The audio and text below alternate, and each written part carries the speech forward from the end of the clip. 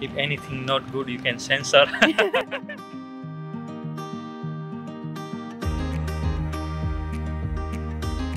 My name is Bhavesh Donga, and I'm working in Plunkett Orchards as irrigation, pest and disease monitoring, and day-to-day duty like slashing, tractor driver job, and sometimes spray management. I finished my study in 2008, diploma horticulture and advanced diploma. And then school sent me here for the traineeship. Yeah, from that period, I just working part-time until finish school, and then I start full-time. We have most is apple, like about 90% apple.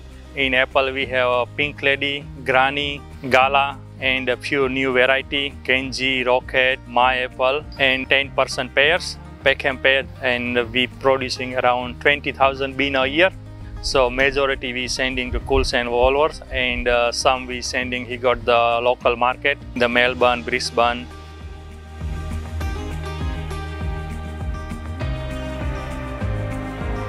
Usually I put the irrigation shift before night, and then morning come and make the round in around the boundary in all the block, everywhere, every block got enough water, and then after 2 hours jump in the bike and drive into the block inside the row and check the fruit quality and the leaf and everything, so everything have nice. You can see the straight away leaf. If it's stressed, then leaf will shrink and they go upward direction. That's not fully open into the sun direction, so that means you will know this block need more water. I like working outside. Before, when I finish engineering in India, I work in factory, but I don't like because it's too much noise, and in the morning I always get headache. If I work in the factory, I mentally feel like I'm in the jet. So I thought better is agriculture, probably it's better. Working like outside and everything in the nature. So then I choose agriculture. It's the process. When you come here, you study, you come with the blank, you don't know anything. When you come here in the orchard, you start working with, you start with the groundwork like picking, pruning, everything. Then you can start learning. So I said, if you stay few years, then you will get good skill. Then if you want to jump in other place, big company, you can jump. But I said, you can't keep jumping like 6 months here and 6 months there. You won't get anything.